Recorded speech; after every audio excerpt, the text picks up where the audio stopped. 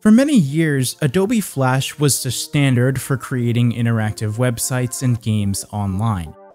However, with the onset of better alternatives such as HTML5 and WebGL, on December 31st, 2020, Adobe ceased their support of Flash players across all browsers.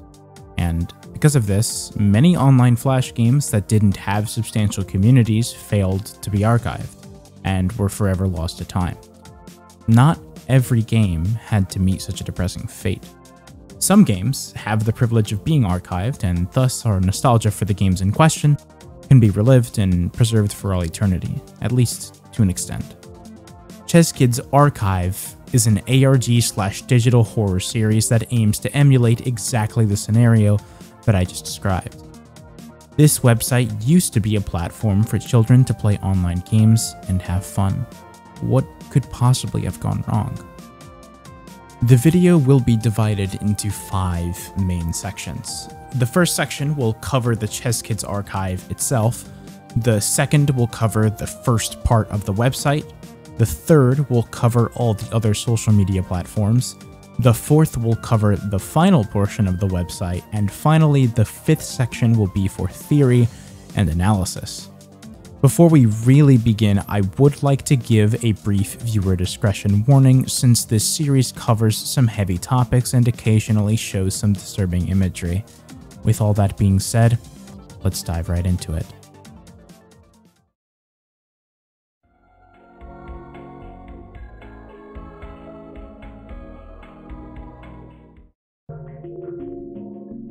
The first video was released on February 20th, 2022. I will be using the ChezzKids Archive Instagram to supplement the visuals occasionally since the archival YouTube videos tend to be pretty low in quality. The first video starts with a little jingle and a low quality screen which we have access to a better version of.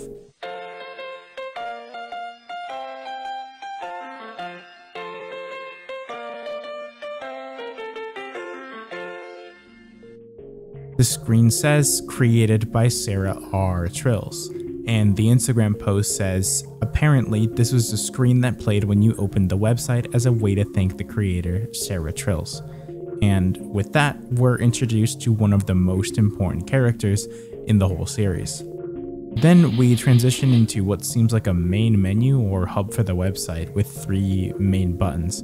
The first one leads to a town, but the person recording goes back to the main menu and clicks on the center button, which leads to this page.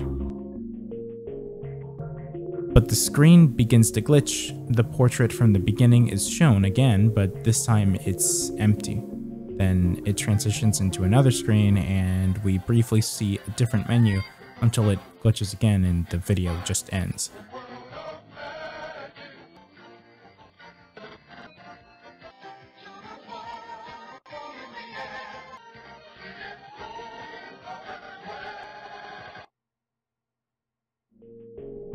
Now, we do have access to a higher quality version of the menu we briefly saw, and it seems to be the game's menu that you'd access by clicking this button. This game's menu actually gives us a date for ChezzKids, 2000 to 2003. However, the very next video is labeled 2000 to 2004, which means the previous footage was most likely recorded before 2004, something like that. This time, the footage shows one of the games that used to be available, Reading with Ben. The story the person recording chooses to read is Trouble on Mayhill Farm. The video quality is too poor to make out any of the words, but the Instagram version actually attempts to transcribe the words so we can read them, but it may not be 100% accurate. I'll go ahead and read the story now. Way down on the hillside of Maryland, Oregon lived Harry the Red Cat. Every day, he tended to his crops and lived a happy life alone from anyone. Harry was happy. Harry was free as a farm cat. One day, it was hot out, and Harry saw his crops were beginning to wilt. He panicked and worried all his hard work would be for nothing. All his berries? Gone. His carrots? Gone. His flowers and peas? Gone. It was now or never. Harry knew that without rain, he couldn't have his crops grow, so he thought and he thought until he got an idea. To save his crop, Harry would have to take the water from his water heater inside his little house and cover his farm in the water. Sure, it's boiling, but it has to work.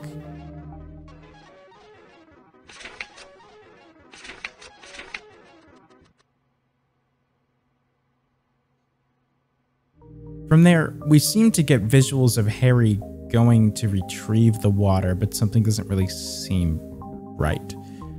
Though the YouTube version doesn't offer much more insight from here, the Instagram version with the transcription has a secret message hidden within this ending sequence.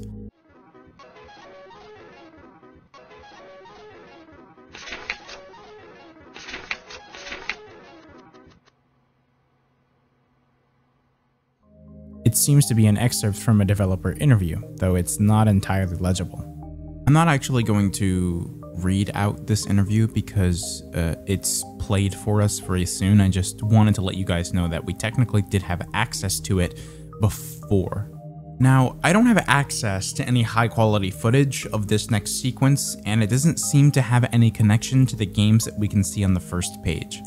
The text in the center says press 1, and upon pressing any button, an image appears. The first shows a kitten, the second shows a very distorted image of what appears to be a man. Honestly, I thought it resembled this painting of Jesus, which might be important for later. The next shows an off-putting depiction of what appears to be a monkey. I don't know, I really don't know what this is. And the next is a liminal-looking photo of a pathway at night. The website begins to go haywire once again, and a dark image displays. From there, it cuts back to the main menu, and the video ends. The next video is footage of another game called Forest Adventure, which may be related to Forest Journey on the game's menu, but I'm not sure. It starts with an open field in a forest with a house.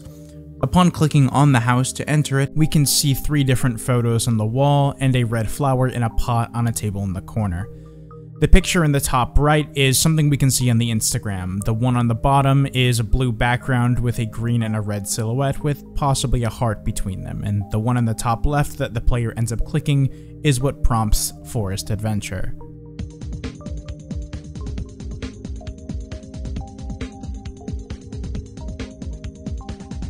So the game itself uses real images of a forest at night, along with like clip art of clickable signs and other things that seem to progress the adventure. When we get to this spot in the forest, we encounter that same red and yellow flower from before. A few screens pass, but then we arrive here. A missing person poster appears. We don't know the character on it yet, but this will be very important later. Then it transitions into an actual video of someone walking through the woods. During this footage, the captions actually say at the 2-minute and 50-second mark,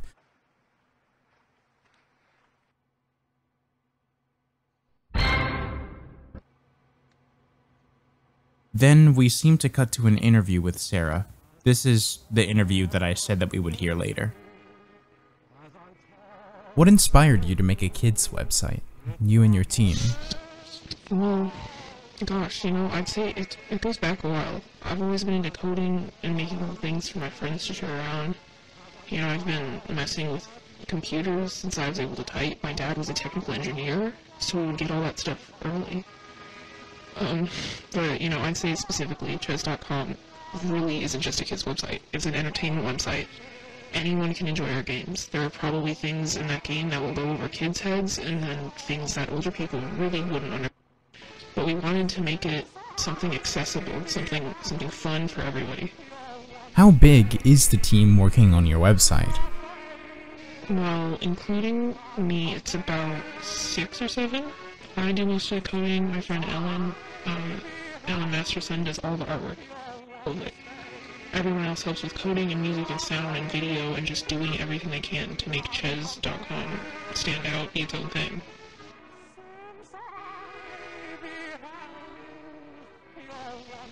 Yeah, thank you.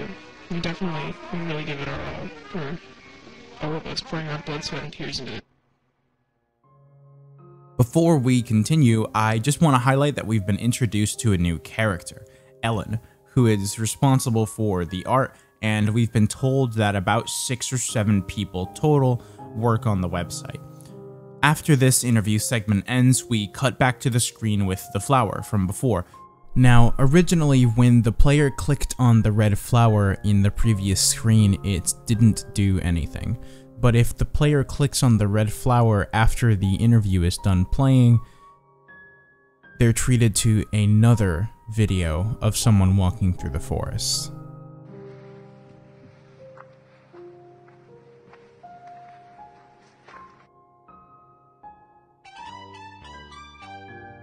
Until we're suddenly back in the house. The picture from before has changed. The background is now black, and the red silhouette has turned gray. And the same missing person poster shows up, only this time it's for Sarah.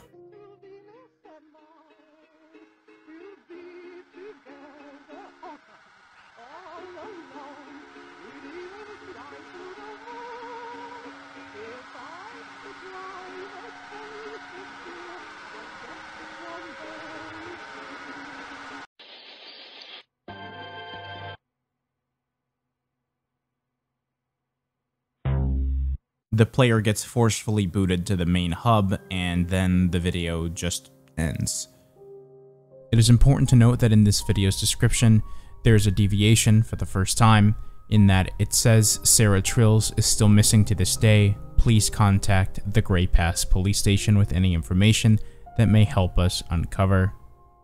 And then it transitions back into this lost website or any screen caps. Now, so far, we've covered 3 entries in the series. The 4th entry is a compilation of those first 3 with some added bonus content, so I'm gonna go ahead and explore only everything that is new within this video. First off, it begins with what seems like interviews of people who actually remember the Chez.com website. I barely remember anything about it though.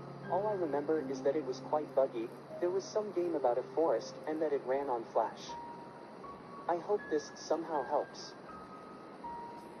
Hey there. I came across your account on Instagram and just wanted to send a quick thank you email. My little brother and I played on ChezzKids all the time when we were little, but I had completely forgot about it until I saw your archive. That's when all the nostalgia came flooding back. I do not remember much from that website, but ... All I know it was that I used to play it with during school recess. One of my fave games was the Kabuki, or how it was called. I do not remember much of the others, I do only played one. The rest of the website was pretty buggy, and the page will freeze every time I try to click K on one, while scratching I do played other. It was the forest one, but at one point the web closes, and it was hard to reach the final level. Also, whatever happens to Sarah? Hope she's okay. God bless her son.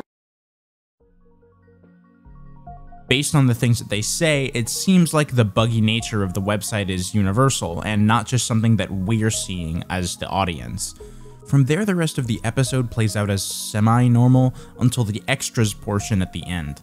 There seems to have been a spot on the website with profiles to learn about each character, but the quality is rather low, so it's difficult to actually make out any of the details. There does exist a cleaner version of Chester's character profile though, and in that we get to find out that the squares in the corner are actually the character's favorite food and favorite knickknack. Now, for the most part, we either can't tell what it is or it looks super strange, either way, super low quality, but there are a few of them that are worth paying attention to. For instance, this character right here that we've never actually met before, Kabuko, has a completely blank slot for both her favorite food and favorite knickknack for seemingly no reason whatsoever. Harry's character profile is also kind of strange in that I have no idea what his favorite food is meant to be here, and his favorite knickknack seems to be like a plushie of himself or something. If you remember the first time the missing person poster showed, we got to see Woodsy, and her character profile does briefly show up here. Her favorite food seems to be depicted as a honeycomb, but her knickknack is completely blank. But not blank in the same way as Kabuko's, blank as in a black void. That's not the only strange anomaly on this page though, as there seems to be a real person hiding in the background. This character may be a representation, whether vague or direct, of the missing Sarah Trills. Using this logic, it could be said that maybe this parallel can be drawn between other characters in the future, but we'll just have to wait and see. Alright, let's back up a bit, since this seems like a good point to do that. What do we know? There's a website that used to exist called ChezzKids or Chez.com that has a hub for online children's games from around 2000 to 2004 until it suddenly disappeared. It was created by Sarah Trills, her friend Ellen, and a handful of other developers that we've yet to meet. The glitchy and buggy nature of the website is something that happened to at least a few people who remember playing on it. At some point, the creator of the website, Sarah, went missing, and according to the video description on the 3rd episode, is still missing to this day. There's our recap.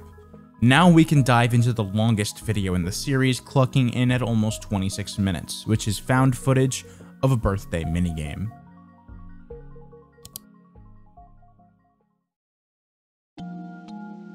The video begins in the town that we briefly saw in a previous entry, but it then returns to the games page. The player clicks the next page and we get to see the second page of games for the first time. After clicking on a game, we see the instruction screen for a birthday surprise, though I can't really read it. Then an in-game cutscene plays. Oh, hi. I haven't seen you around. Can I tell you something on my mind? And you gotta promise not to tell anybody. My friend Lola's having a birthday party. She was going pretty smooth until that storm came by last night and totally blew all the presents all over the town. You know, I'm just one cat. There's only a little bit I can do, but if only I had some help. It gives me an idea. You can help me, right? Awesome. Alright. Around the town, there'll be some gifts and items like cake, presents, balloons, anything that would work with a party. If you see something, click on it with your mouse. There'll be signs around town to help direct you on where to go. If you see any of my friends around, they might have some clues to help you out. Also, make sure you don't tell Lola. After it ends, the game starts. The first present seems to be a necklace, and Chester congratulates us for finding it. Afterwards, the player checks the phone to hear a message left from Hopper talking about Harry wanting to buy some carrots from Chester. Hello, no one is available to take your call. Please leave a message after the tone. Hey, Chester, call me back when you can. Harry's been looking to buy some more carrots from you. I know you and your grandpa were selling them a couple summers ago, so call me back when you get this message. Don't keep me waiting. After seeing everything there is to see in this room, the player exits to find themselves at a crossroads with Lola standing in front of them.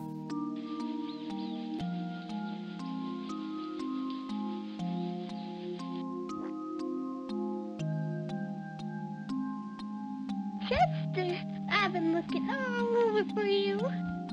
Who's you been?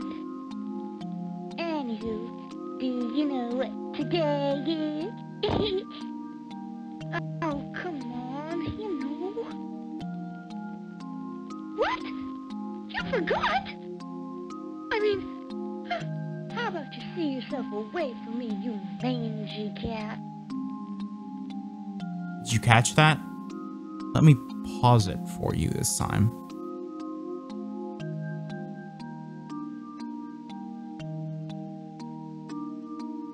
After you're done talking to Lola, you move on to a hillside with a windmill and get to talk to Ticking Tim. It's worth noting that the red flowers from before are once again present on this hillside. He says that he may or may not know the location of some of the lost presents, and that you have to best him in a game of his choice in order to get them back, so he's kind of just being an asshole. The player declines, however, and ventures into the windmill alone to find a gift. This time it appears to be a yo-yo. Before Chester can finish congratulating you, an alarm starts playing for whatever reason, and the player enters a room and finds the phone again. Nice job!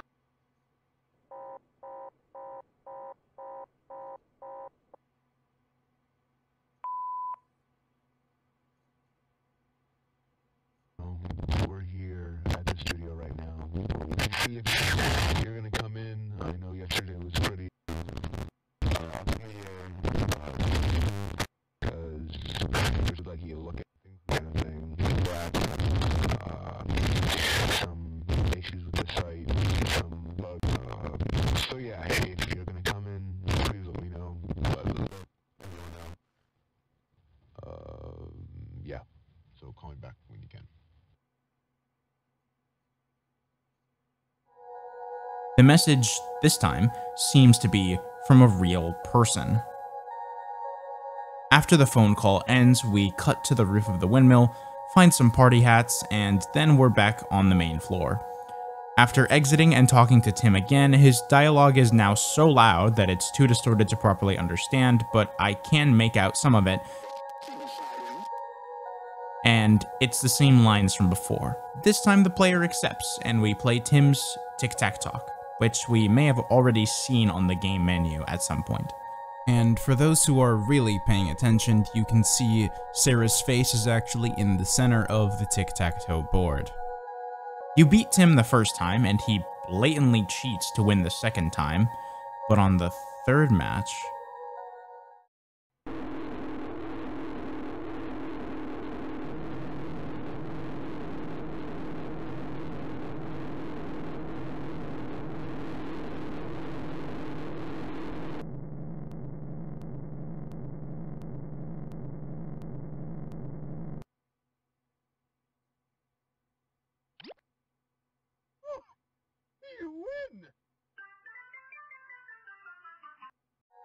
The gift that you receive for defeating Tim is, fittingly, a little pocket watch.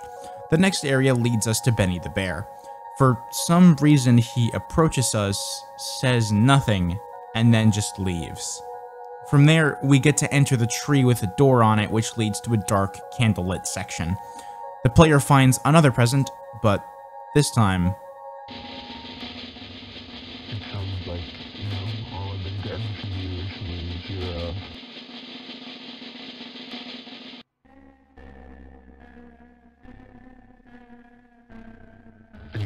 because I talked to you when we were in the studio, and then it's like whenever I try to talk outside of work, you just aren't very receptive, so I just,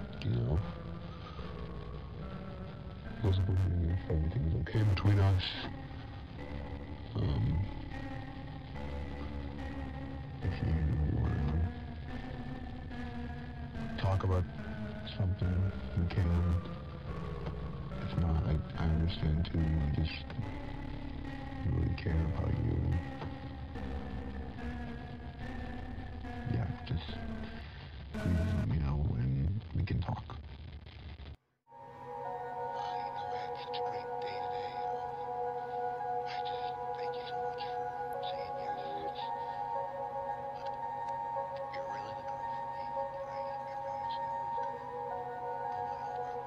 After the phone call ends, we take the final path, which seems to lead to Harry's house, but he doesn't appear to be home at the moment. For some reason, the present animation begins without the player doing anything at all, and Harry's gift seems to be the same red flowers that we've been seeing the whole time. Red Gerbera daisies, specifically. Another gift shows up, and the background glitches into the room we started in, and the player clicks on the phone.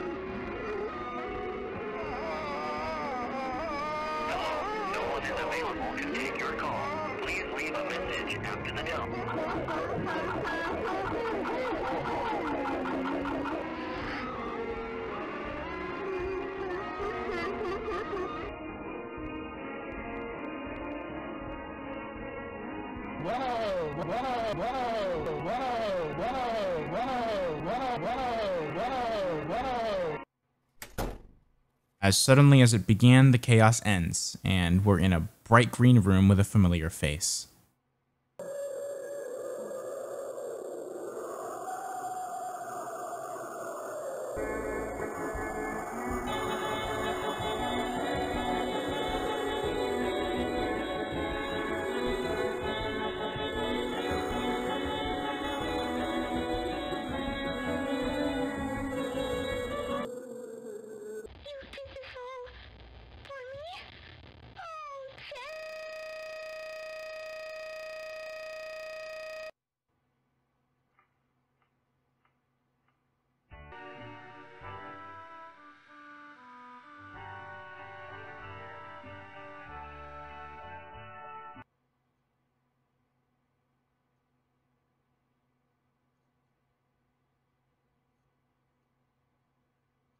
The website then boots the player back to the main menu and the video abruptly ends. Now, the next video is much shorter, and it seems to depict the intended minigame ending cutscene that we were meant to see just now.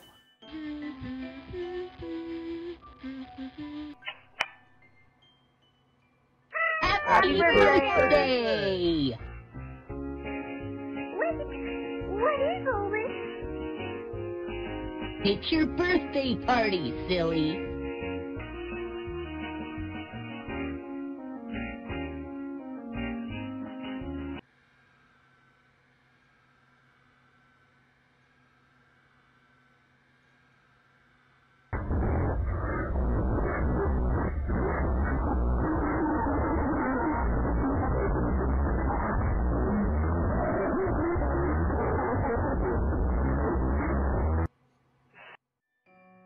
Before we get to the next long episode, I would like to briefly speak about the less important videos that precede them. There are 5 songs and a 12-second walk cycle animation. 4 of the songs seem to be just songs and nothing else, added for the sake of immersion, but the final one seems to be a Valentine's song performed by Chester himself, and based on the information we've learned, it seems like it may have some relevance to the overall story. I'll point out a few of the lines in the song now that I think have some significance. I imagine I'm in love with you many times before. But I'll get you in the end. Yes, I will. I'll get you in the end. Oh yeah. It's also a real song, I'll Get You by the Beatles.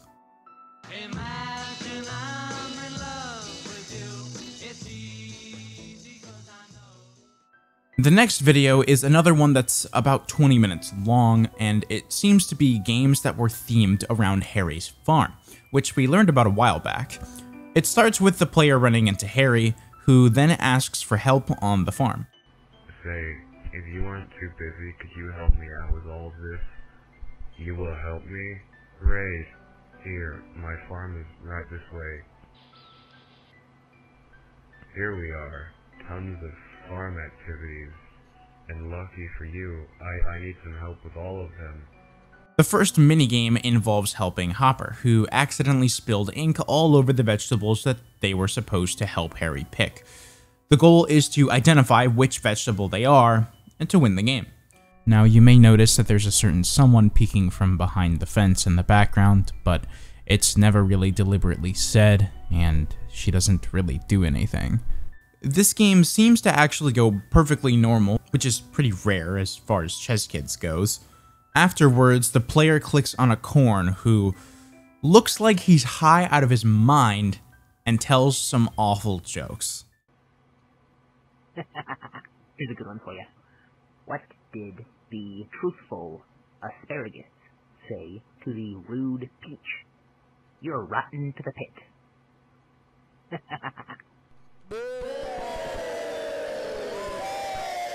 The next game involves picking a carrot for a contest, and Harry tells you to pick the biggest one.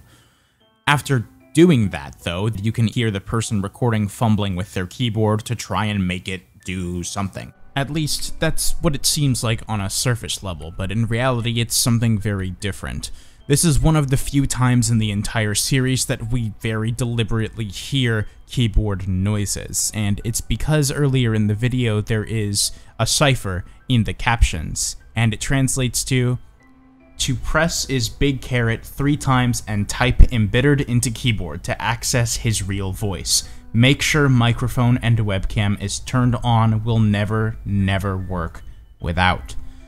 It almost seems like the person that was recording was being led to this blue heart Easter egg intentionally. The game glitches, and we see a very strange visual that actually matches something that we'll get to see far later down the line in the video, and we're booted back to the beginning. But this time it's glitched. It briefly shows an image of what seems to be a real barn, and eventually we're forced into playing a fruit quiz. But the game is already broken beyond repair.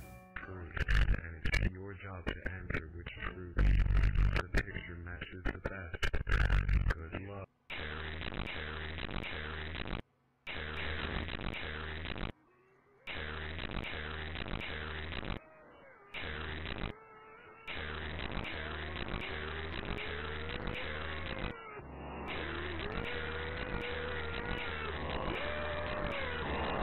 It might not seem like an important detail for now, but the fact that the game breaks and shows Sarah when the player clicks on cherries will be relevant in the near future. After this ends, we're taken to a point-and-click adventure-style forest section where we have to gather items on Harry's checklist.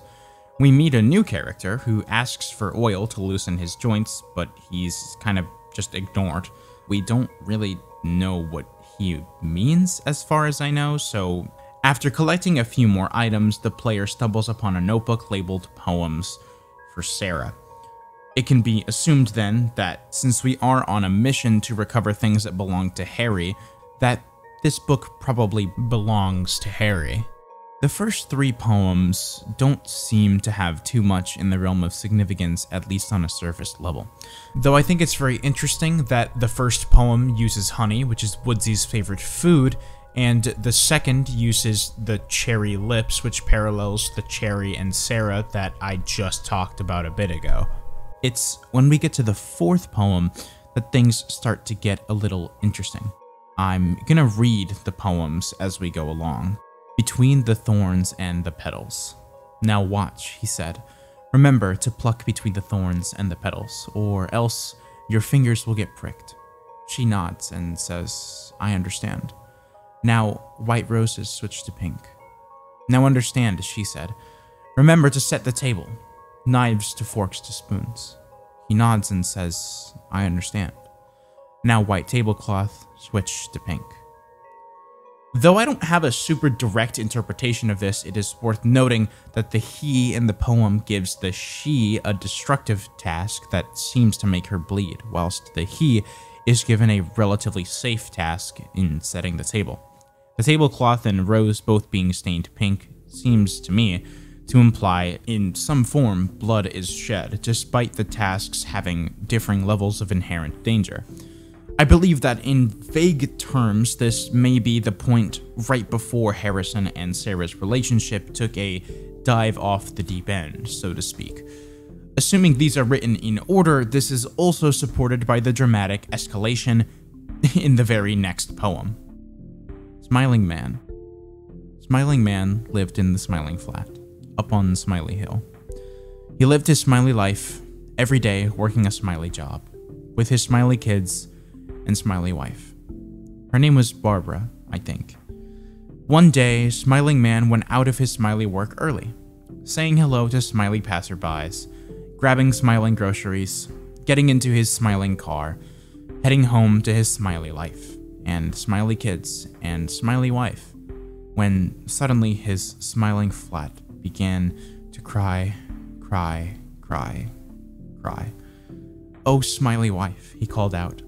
I think her name was Barbara, but all was left.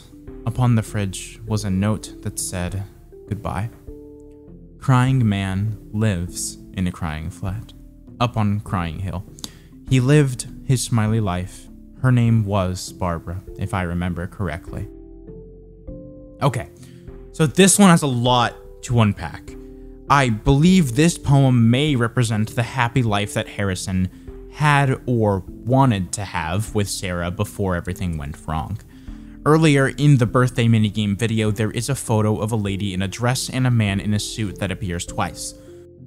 Now, in case it wasn't overwhelmingly obvious enough, this is Sarah and Harry, the other human male character that we've seen in the series so far. Her hairstyle is the same, she's wearing a green dress, and his hairstyle is the same, and we see this image during our confrontation with Woodsy towards the end of the video. We know at this point that Woodsy is a representation of Sarah. It's also very important to pay close attention to the wording in the poem. Smiling Man lived his smiley life, and Crying Man lives in a crying flat. It seems like Harrison was a very emotional and perhaps unstable individual. though it is a bit understandable at the very least to be upset about a breakup. The next poem, however, devolves into the realm of deranged ramblings. The way we love. The way we love, the way we love. Grown-ups say the love is farce. Grown-ups say we don't know because we are young. Grown-ups warn us of the danger. Grown-ups try and tell us we don't know forever. Love is the way we hold each other. Love is the happy apples we eat.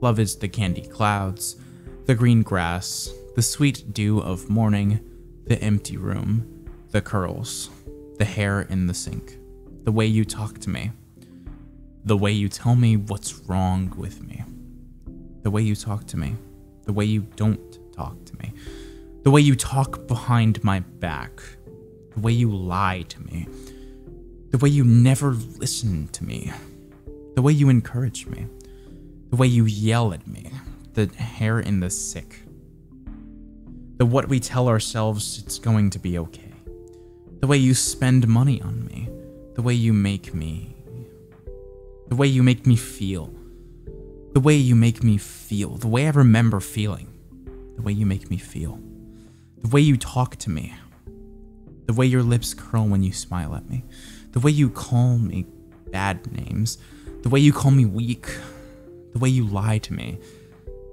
the way you carve into me, the way you walk with me, the way you make me smile, the way that grown-ups don't understand, the way that love is the way that you talk to me, the way we love, the way you make me feel inside. I want the inside to be my outside. I want to feel love. Love is the way you feel. Alright, well, that was pretty dramatic. This poem isn't all too difficult to figure out. So Harrison is clearly distraught over either his breakup with Sarah or the fact that he is about to break up with Sarah or that he can see it happening in the near future. And I think a lot of this poem may also be about things that happened a long time ago. Because of the word grown-ups being used, it seems to be implying that at least some or maybe even all of the poem was written when they were younger, and it simply parallels events that are happening later in his life, but obviously we don't really know. The poem could have easily been written with Harrison in a headspace reminiscing about when they were younger as well, so we really don't know. The final poem feels like it de-escalates quite a bit compared to the previous two. Farm kitties. Little bitty kitty, sitting in a farm, he doesn't belong. All the other animals eat on the farm. Pig, cow, horse, sheep, chicken. Maybe the farm cat likes to be in the farm for reasons other than eating the farm food. Sleeps on the hay, licks his paws, self-soothe. And at the bottom of the page signed, "For you, my love, Harrison Michaels." I think this final poem, if Harry is meant to be taken as a direct representation of Harrison, may be talking about Harry the farm cat, or Harry the farm cat is a character that was created because of Harrison's existing feelings. But I don't believe we have very strong evidence for any other interpretations, though it, to me, might be an introspection into how Harrison feels about how those in his life treat him. With this, the website forcefully boots the player who is recording back to the original homepage, and this video finally comes to an end. Now, I know that might have felt like a lot of information to take in, and it was, but I am glad to say that there are no more episodes that are that long, so everything else should be easier to consume in comparison. Let's recap the newer things that we've learned before moving on. We know a bit more about Harrison and Sarah's relationship, and that they likely had a good relationship at first, and at some point things started to get worse, until at some point Sarah broke up with or broke off an engagement with Harrison. The escalation may have eventually led to Sarah's death by Harrison's hands. This is a bit confusing, since we also know something happened to Harrison. There is also evidence because of character parallels that Harrison may have owned or lived on a farm and had access to farming equipment and a forest nearby. With that said, we can go ahead and bundle the next few videos into their own little section. The first video after Harry's farm is a 9-minute sound compilation. After listening to it, none of the sounds themselves seem to hold any significance that I can think of, but there is a face that appears at the end. As far as I know, we are not sure who exactly this face belongs to. The next 4 videos consist of 2 songs, a sound effect, and a 38-second video of someone manhandling the hell out of a Chester plush.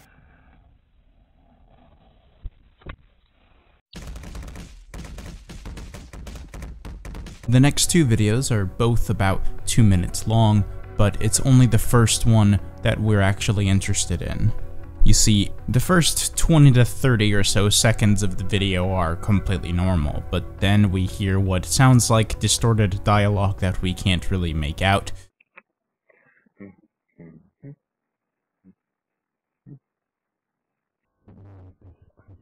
So, this should be pretty obvious, but this is speech, and it sounds kind of like Harrison speaking angrily, but I don't hear a second person. What I do hear in the background, though, is a reversed version of the Valentine's ChezzKids cover for some reason. And at the end of the video, we get to see a photo of Harrison and Sarah together. And the interesting thing here is that we have seen green and red silhouettes before. This was foreshadowed episodes before this. The next video is a 16-minute audio segment that seems to have been sent in through email by a third party. This video has yet to be solved, which is assuming it actually has a deeper meaning. Apparently, the people in the community went through hell and back to try and figure out what it meant, and nothing ever really worked. The next video is a Christmas special that seems to have been made for the Christmas season of 2004. For most of the video, it's an innocent cover of Holly Jolly Christmas by Chester's voice actor. However, at about the 2-minute mark,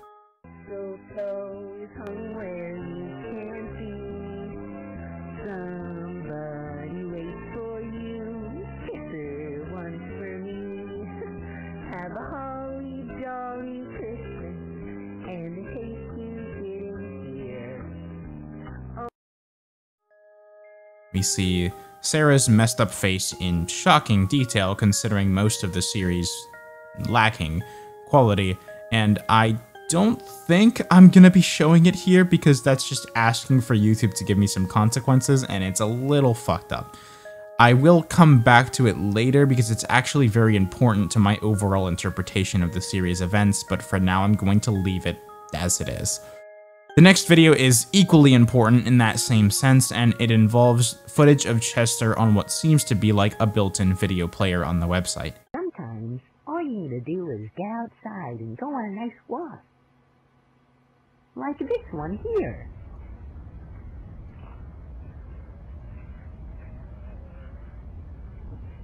The forest seems almost like the forest that we've seen at night before several times. The person recording shows signs of audible frustration, and Chester has some very interesting lines in this video too. You hear those sounds?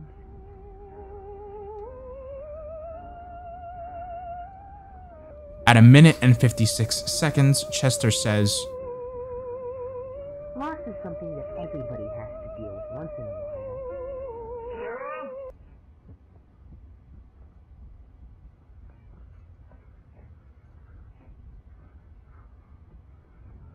The most we can do. So, after that line, we know this is definitely Harrison calling out for Sarah. But why in the woods? Well, we'll have to put a pin on that information too. There's 2 more minor videos after this, that being a 40-second song with no significance and a 9-second mailbox animation, also seemingly with no significance. With that, we can finally move on to the final 2 public videos on the ChezzKids Archive channel so far, and those are the Halloween gameplay and the Easter special. The Halloween minigame begins with all of the main ChezzKids characters dressed up in costumes on Halloween night. Since they can't decide what they want to do, they leave it up to the player to decide what activity they're going to perform. For some reason, the player is allowed to click on the gravestones in the background to travel to an unmarked one. After that, it takes until about halfway through the video for the player to actually initiate an activity, and they get transported into a hallway.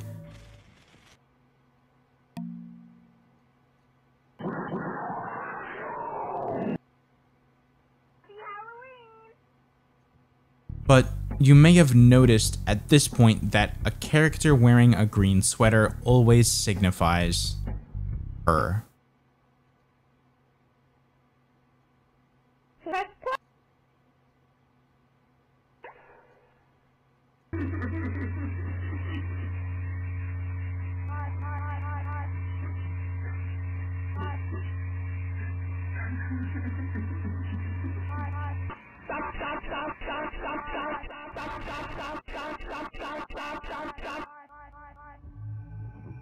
So, what the hell did we just witness?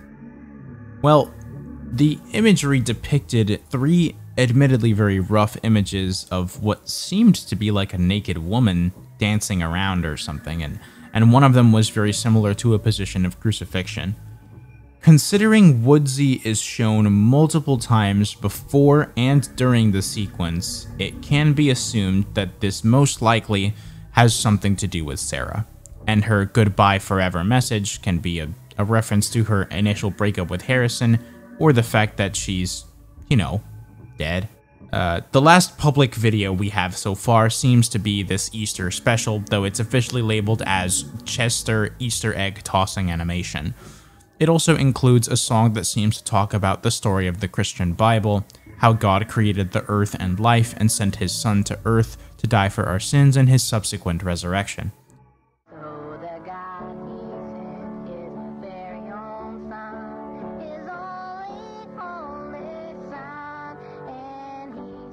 Though most of the lyrics are actually pretty vague, this is yet another reference to Jesus within the series.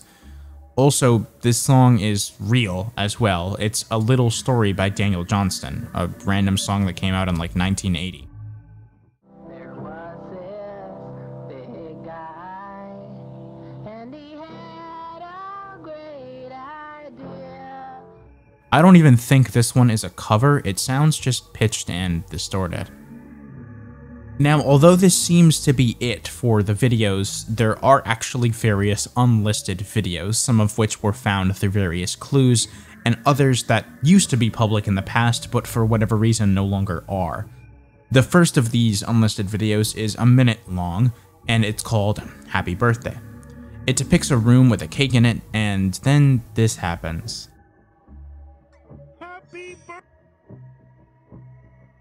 And the video ends after Sarah's picture is shown. The next one is Sticking Your Nose, which shows art of Chester shushing the player with text that reads, "You found a secret surprise." But when the player clicks on the red button, the background disappears and eventually so does Chester, until only this dark image remains. After that, we have possibly the funniest video in the entire series, which is Top 10 Excerpt, a video styled like a Chills Top 10 video. Yeah, the Burger King foot lettuce guy. Next point was brought to me by a user who wishes to remain anonymous. ChezzKids.com, or Chez.com, was an early 2000s web game on the internet filled with colorful characters, lots of fun games, and tons of experiences for kids and adults alike. What happened to ChezzKids, and why is it so mysterious today? Now, the hardest part of tracking down lost media, especially that we recognized when we were kids, is kids' ability to fabricate things from false memories and nostalgia. What do you think? All my viewers, leave your thoughts in the comments below. I would love to read them about this sort of topic, which I haven't seen much publication of.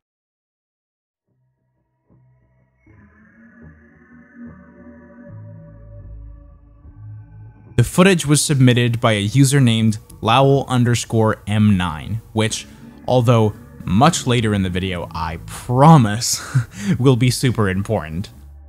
The following video was just a teaser for the birthday minigame and shows no new information, so I'll go ahead and ignore that one.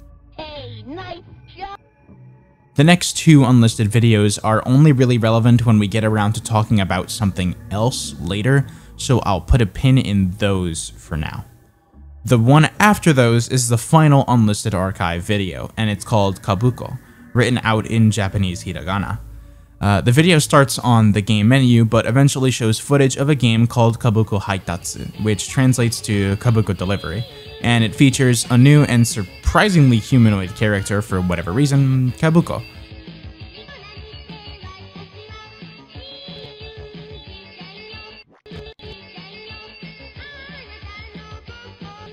Yes, that was Sarah's messed up face again. If this was a normal digital horror series, this is probably where we would end the video, but this is an ARG. There is far more to this story than what lies on the surface, almost like an iceberg. But where do we even start? Well, let's take a look at the official website.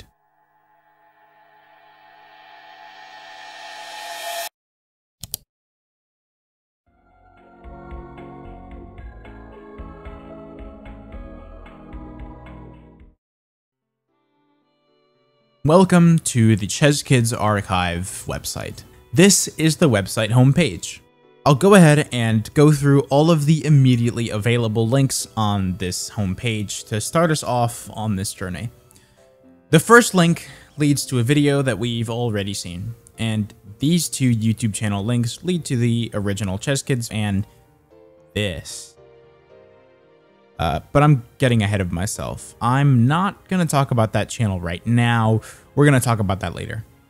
The next link is an email Q&A, which gives away a few more key details.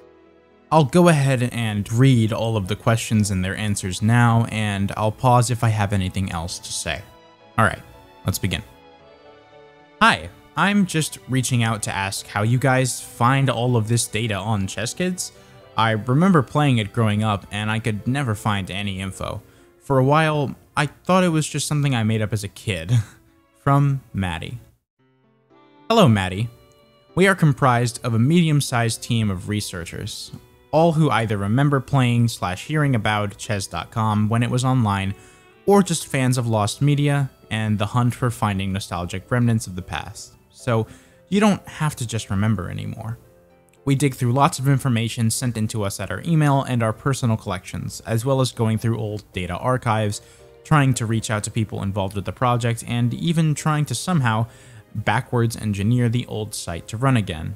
Anything really we can do to get our hands on some of that Chezzy knowledge. Hope that answers your question. So, right off the bat, new character, Maddie. And I'll just go ahead and say here that we are going to hear more about this person in the future. Alright, next question. What kind of person was Sarah Trills when she was making Chezz.com? Could you tell us stuff about her before she started to make Chezz.com, if possible? From Clock JPEG. Sarah R. Trills was the head designer and director behind Chezz.com. She was a very bright and charismatic young woman who worked hard, earning acclaim from her peers in the programming field. Even with a small development team, Ms. Trills created something that touched the hearts of many. We want to savor her legacy and her memory, and preserve all the magic behind ChezzKids for this new generation. A photo is below. Hope that answered your question. Dear ChezzKids Archive team, what is your favorite color? From Winfill. A collective agreement of green. Hello. Can you tell us more about who's running the project? Maybe tell us your names and about yourselves. From Igor.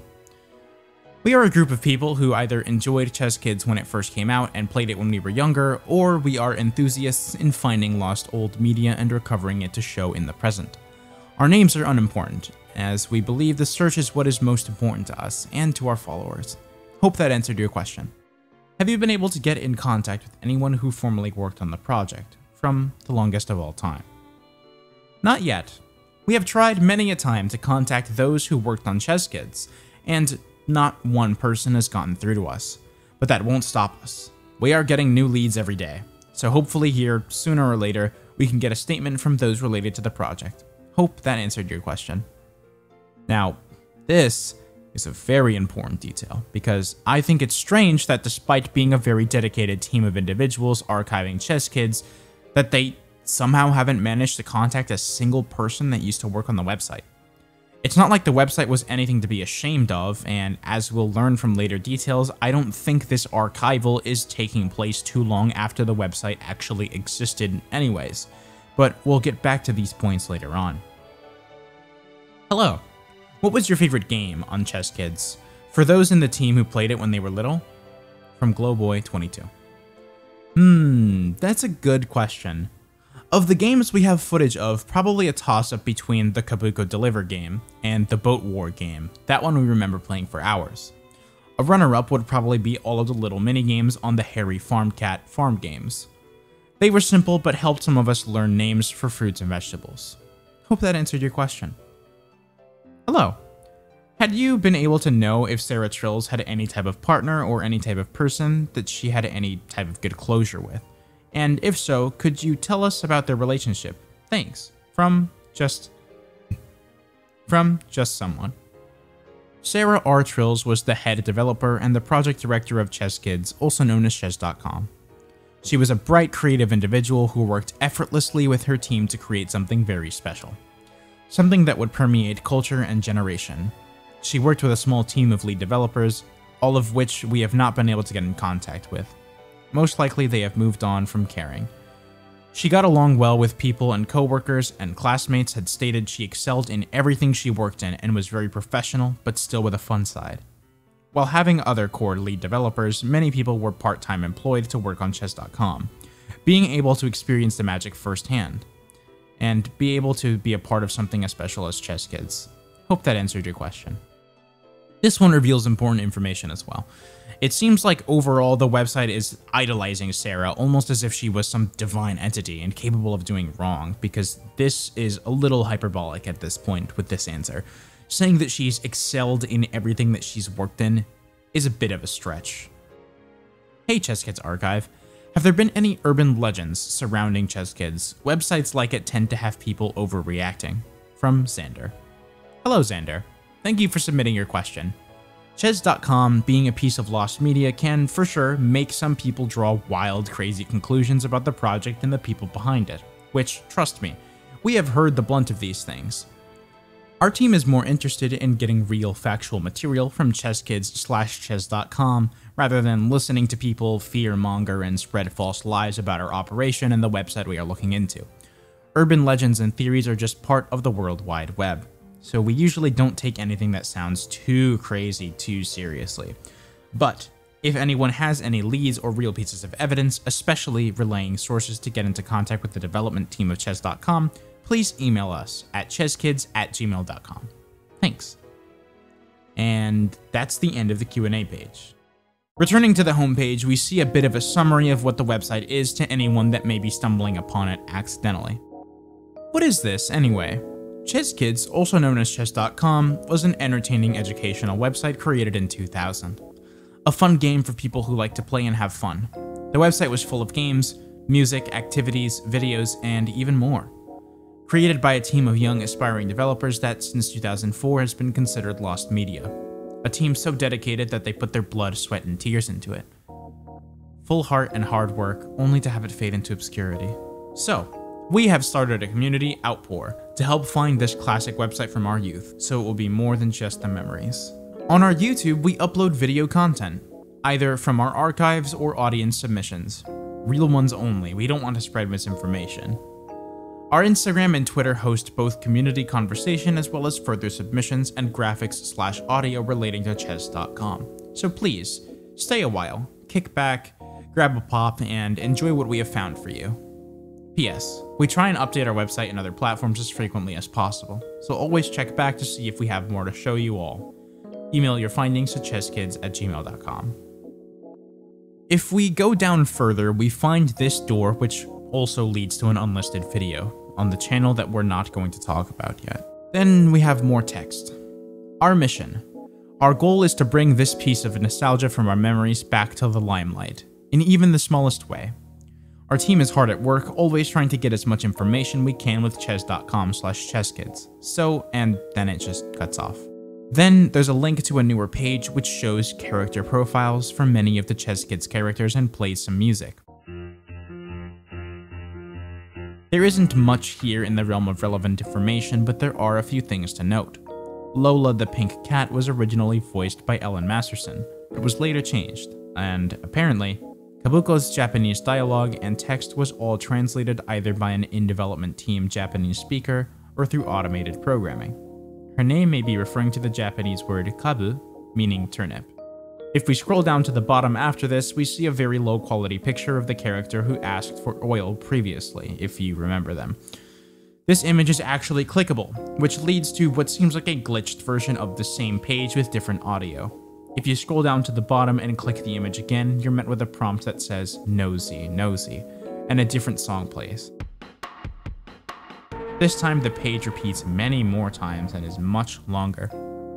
And if you go down far enough, you find these images. If you go all the way to the bottom and click again, this happens.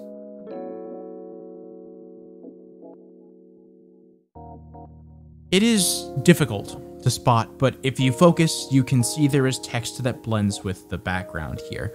Upon opening the HTML source code for the website, the text can be easily read. Where did you go?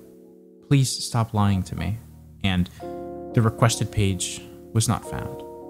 Repeating over and over again, and at the bottom, an image titled "The Way You Made Me.jpg." And if we take a look at the alt text in the HTML, this is actually a reference to the words "The way you made me say sorry." This looks like a picture of Harrison. This ends the rabbit hole from this specific spot, and we can check out the 2 important links left on the homepage. New Findings just leads to a video we've already seen, but the photo of the barn is a clickable link that leads to a page labeled "A Conversation," and the URL says "Memories." A song is playing. The background looks like a shooting star and the night sky in an open field. And this page also has text. I'll go ahead and read the conversation out loud. 11:08. And right about here. Whoa. You can really see the sky from here. This can be our little spot away from all of that junk. Can I ask you something? Is everything okay? Yeah, it's just all of this. You aren't making sense. I just want things to stay like this. Yeah? What is it? Your smile. It's cute. Not as cute as yours. Your lips are like cherries. You flatter me. I'm so lucky, you have no idea. Trust me, I am the lucky one. You're warm. Here, it's getting late. We should get out of here. Will I see you tomorrow? Of course. And if we scroll way down past the main section, we get one more partial sentence. A few kisses ago. Now, it's important to remember the lips are like cherries line is a direct callback to one of Harrison's poems, so this is just definitely a conversation between Harrison and Sarah, and a few kisses ago might imply that it might not even have taken place that long before everything went bad. This is crucial insight into how their relationship was at some point. They had a genuine passion for each other, and they really did love each other. Now, I would like to immediately propose a setting for this conversation to have taken place in, but it's going to be a lot easier to convey when we have the evidence from the next page that I want to talk about. The last link of the page, which is labeled Nosy, Nosy, Nosy, leads to this page. I'm not sure what the background is meant to be, but the text says, "Who are you running from? My old treehouse was right there. Haha." The URL is labeled as Mayhill Farms, which is the same name as Harry's farm on the website. An image below the main text shows Sarah and Harrison's initials together, and the last thing on the page is a link labeled Blue Heart, which also leads to the second channel. This webpage referenced a treehouse, and the song that played on the last page, which is the audio you're hearing right now, is labeled underthetree.mp3. I think it's entirely possible that this treehouse was a sort of special place for Sarah and Harrison to meet despite their parents not exactly liking each other whenever they wanted to see each other. The last thing on the homepage is a GIF of a key labeled sing.gif, and that's all we have on the surface level of the website. However, It is important to note that there are far more links to explore, and I'll go ahead and show you all of the ones that have been found so far, at least the ones that are relevant to this portion of the video. You may have noticed that Woodsy wasn't present in the original character page, but on the URL Woods, she has entirely taken over a copy of that page. This picture of her is labeled as crunchy.png, which may be alluding to something that I'll discuss in the theory section later on. If you scroll all the way down to the bottom, there is a bit of dialogue that we can read out. We need to talk. Now. God, will you calm down? You are always crying. Can you stop? I miss when you were smiling. Smile for me, please. I want you to smile. I want us to smile. Where are you going? Where are you going? Where are you going? And it's repeated over and over and over again until at the bottom, we're met with a picture of a disfigured face that can be clicked on, which leads to I saw you. Playing disturbing, distorted audio to accompany the face with small text at the bottom reading, I truly thought you believed in me. Interestingly enough, if you actually download this MP3 and look at the details in the file, it leads back to another song, Roy Orbison's Crying.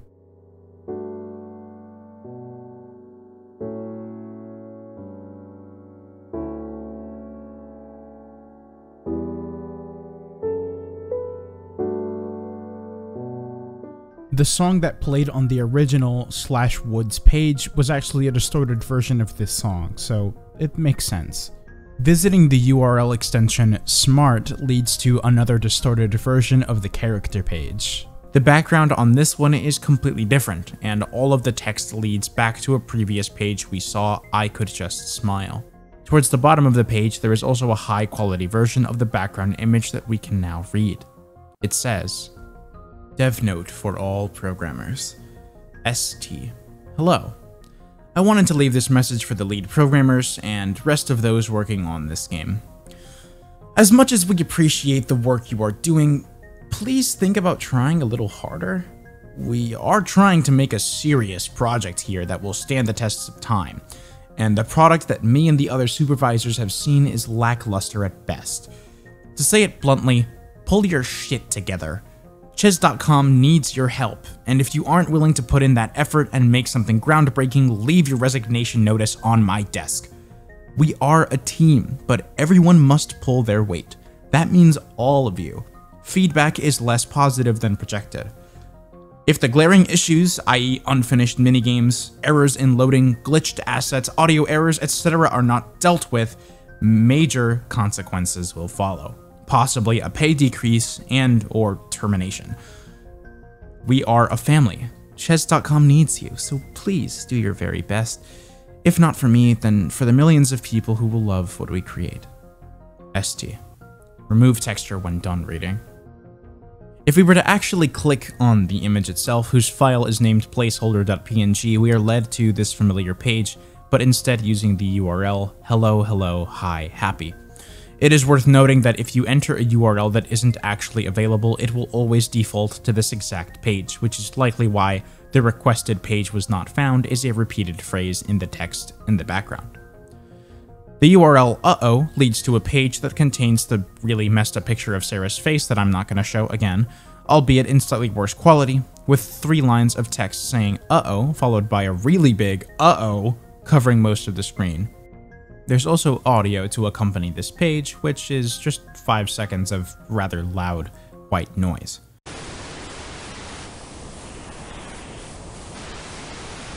Pretty is one I know for a fact was discovered through brute force by entering random things into the URL, and it contains a low quality picture of Sarah, the word talker, and a short audio file that doesn't really seem to mean anything. The tab is labeled Isn't She, which is probably a continuation of the URL extension. Isn't she pretty? The picture of Sarah is named everlasting.png. Hopping, which is a word from one of Harrison's poems, leads to a page with the poem used as the background, with a clown or jester seemingly overlaid sideways on top of it. The background is called /likedthisone.png, and the clown image is named present.png. Upon clicking on the clown, we're led to Hopping with 2 G's at the end, which has disturbing audio and a repeated sunset background labeled /wish. The audio is labeled What Will Make Him Happy.mp3.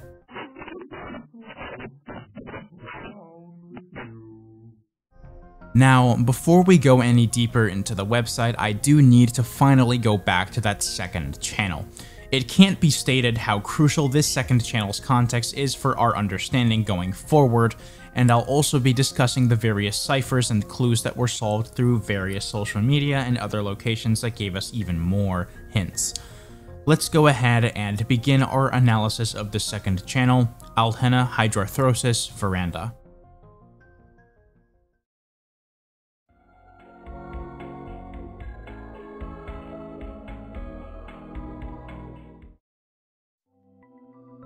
For starters, the name of the channel and the first video are themselves an anagram for Sarah and Harry Lovers in Death. Because of this, it may be safe to assume that both of them are dead. Speaking of the first video, it kind of just seems like nonsense. I can't possibly make out what's happening here.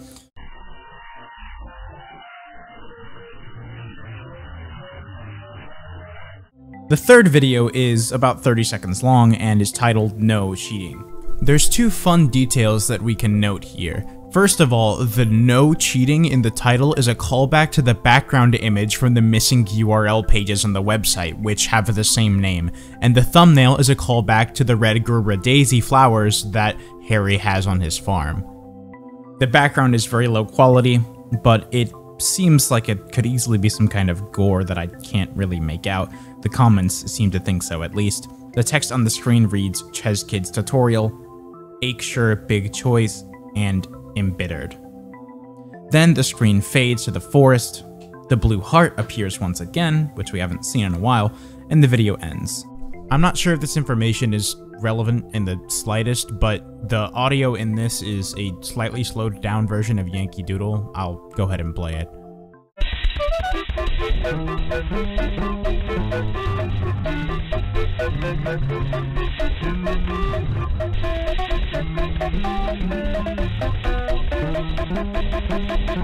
The description of this video says, "You can't hide how ugly you truly are." The final video seems to be a clip of Harrison reading the Smiling Man poem and nothing more. Crying man lives in crying flat up on Crying Hill. He lived his smiley life. Her name was Barbara, if I remember correctly.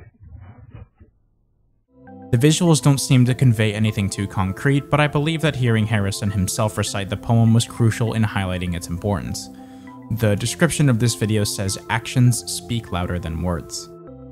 You may have noticed that I purposefully skipped the second video, but that's because I wanted to save that one for last, and this channel also has a handful of unlisted videos. Most of them were accessed through ciphers left behind in video descriptions and scrounged from various pieces in Twitter posts, Reddit posts, or community posts, among other hints. I'll now go through the unlisted Alhena channel videos in release order.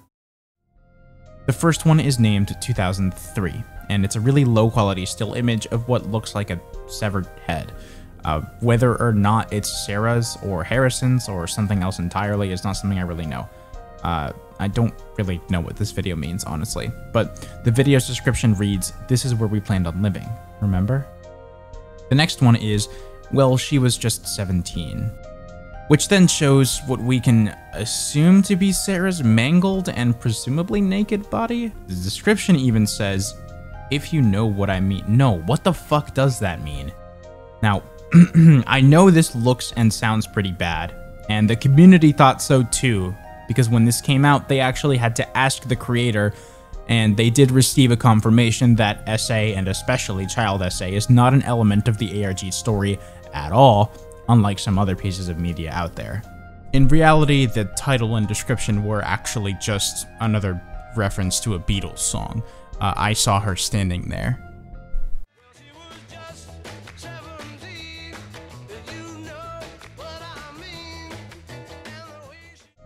The next one is Play That Song Again, which is just 5 seconds of white noise with an image of probably Harrison staring at the camera, which seems to be a theme in this ARG for reasons we'll find out soon enough.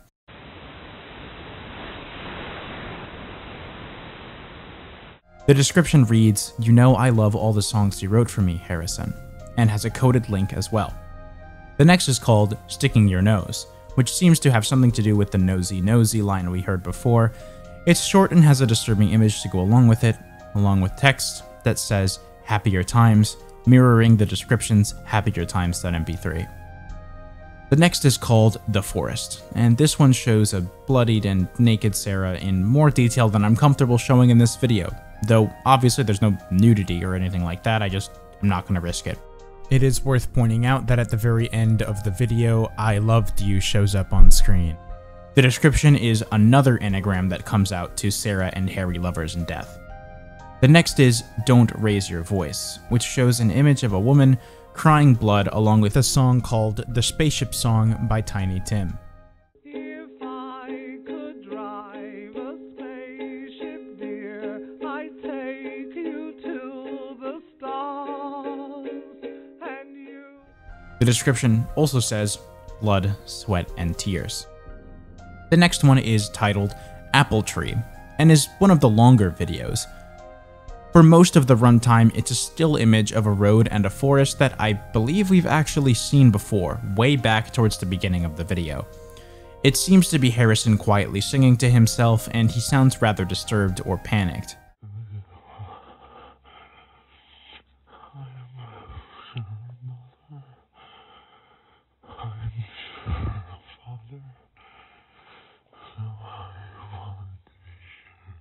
Halfway through the video, this image shows up on the left side, mostly cropped out of the frame, and I don't really know what it is. After the end, the singing stops and cuts to Sarah's face and ends with, "His voice was so pretty," and the description responds with, "I think so too." As a little fun fact, Harry was actually singing Don't Sit Under the Apple Tree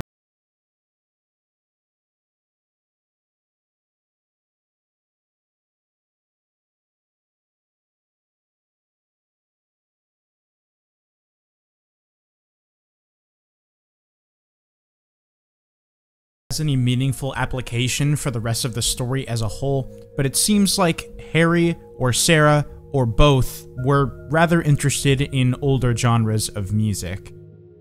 The next is Crying Over You, which has an image and audio that I can't even describe to accompany it.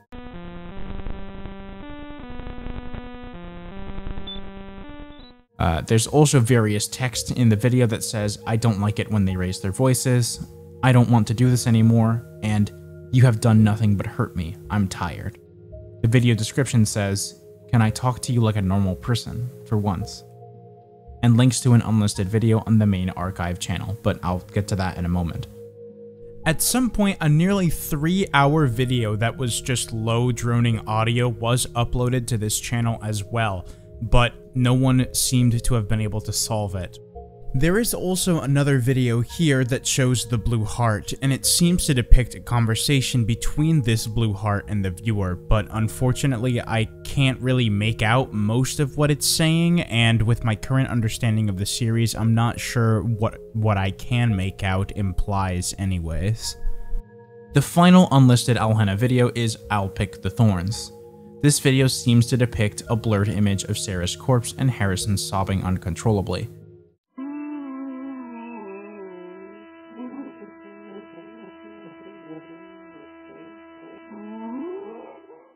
He doesn't seem to have meant what he did to her, and even if he did mean it, he regrets it tremendously, obviously. The description responds to the title, I'll Pick the Thorns, with, "So you can hold the roses with no fear," a reference to one of Harrison's earlier poems. Now, there are 2 more entries that are appropriate for this section of the video. Both of them are unlisted and on the ChezzKids Archive channel. The first of these 2 videos, The Lock, is only 15 seconds and has a cipher in the description that comes out to Embittered. The second of these I briefly mentioned earlier and can now talk about. It's titled 1998 and depicts a dancing clown sprite. Towards the end of the video, we hear the audio of Harrison screaming, and its face is replaced with his.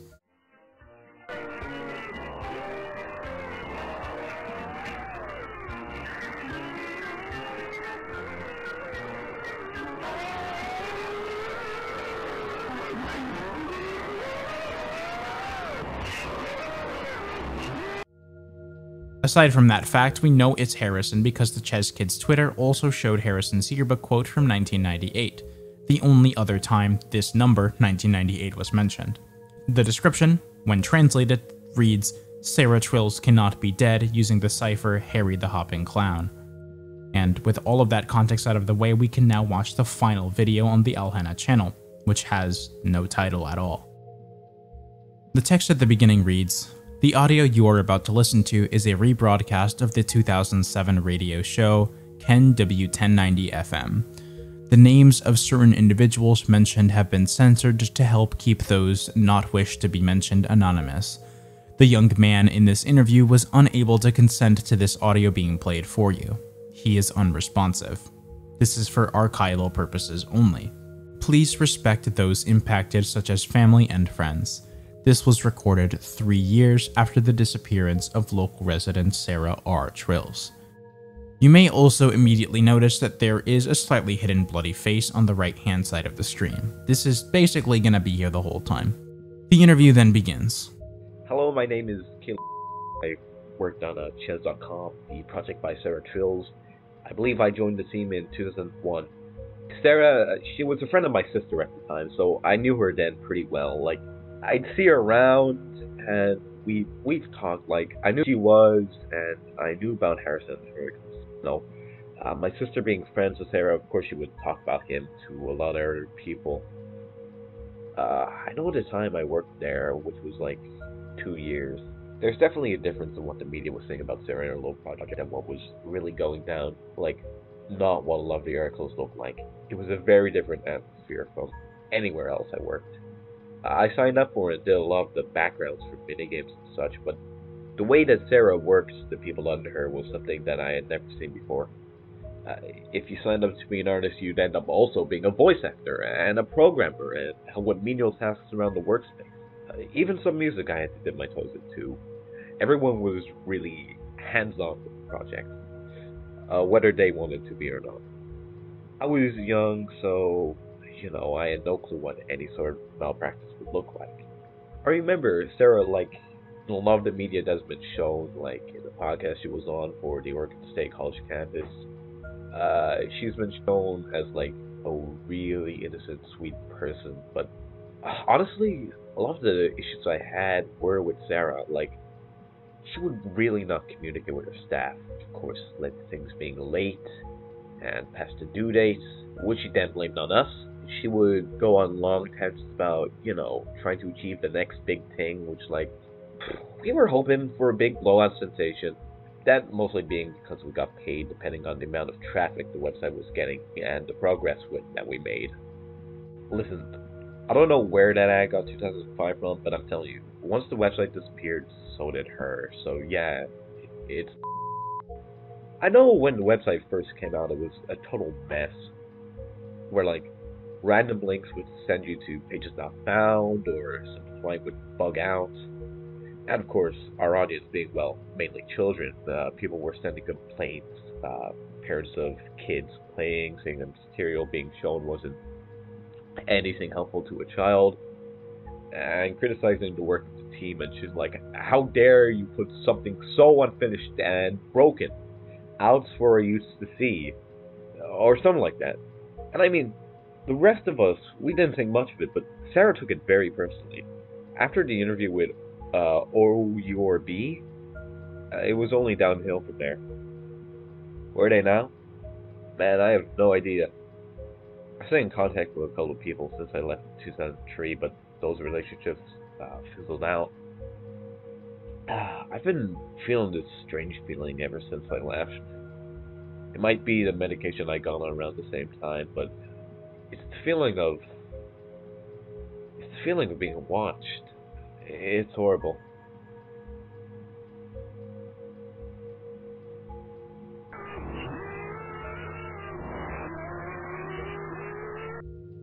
This interview opens our eyes to a lot. This is the first time we've heard anything from a ChezzKids developer aside from Harrison or Sarah, and it's a good look at how working there actually seemed to function.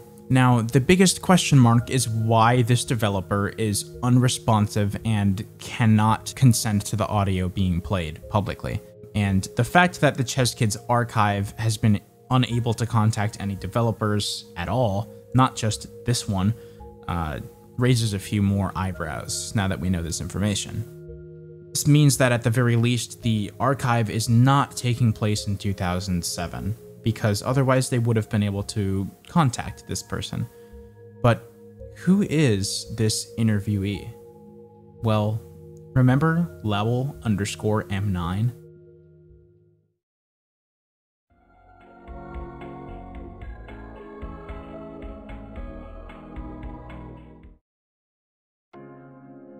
On September 10th, 2022, the Alhena Reddit account made an encrypted post. Upon solving the cipher, it led to a brand new ChezzKids page, my blog. There's a lot to look at here. It's almost like a second homepage within the website. For starters, I'll go ahead and read all of the text and then start exploring the links. Hey, it looks like you found me. Welcome to my blog. Hi, my name is Mark, aka Lowell_M9, Mar Lowell, M09lol, or whatever alter ego I cook up. This is my blog. Here I will post updates about my life, current interests, sweet music I listen to, and whatever stuff I feel like putting here. This is an image that MaddieX77 made of me. I look like an absolute div. My favorite hobbies: obscure media, badass music, internet mysteries, retro games, hoaxes and myths, hanging out at the mall with friends, browsing forums, nostalgia. Facts about me: nothing. I'm an enigma. I go too high in... My favorite foods are a Reuben sandwich and Coke, or chips and salsa. I have a dog named Ruby. She is 4 years old. I am an aspiring screenwriter. Click the links to view my work. My favorite video games are Earthbound, Escape from Hell Towers, Newgrounds, Sonic R, and Jet Set Radio. Got my Dreamcast finally a year ago.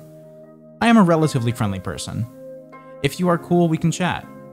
My biggest fears are the ocean, being alone, and scopophobia, fear of being watched. Currently listening to Melancholy and the Infinite Sadness by the Smashing Pumpkins. Links: blog posts here. See my top music artists here. See my top movies here. See something crazy here. Something funny here. And something scary here.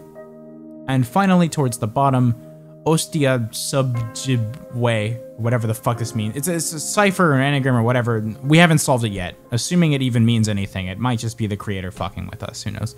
Now, we've been introduced to a new character here, Mark, obviously. Not really a new character since we already knew him. And Maddie, if you remember from the Q&A before, Maddie actually sent in a question to the archive. And we've also know that Mark has other friends that are unnamed.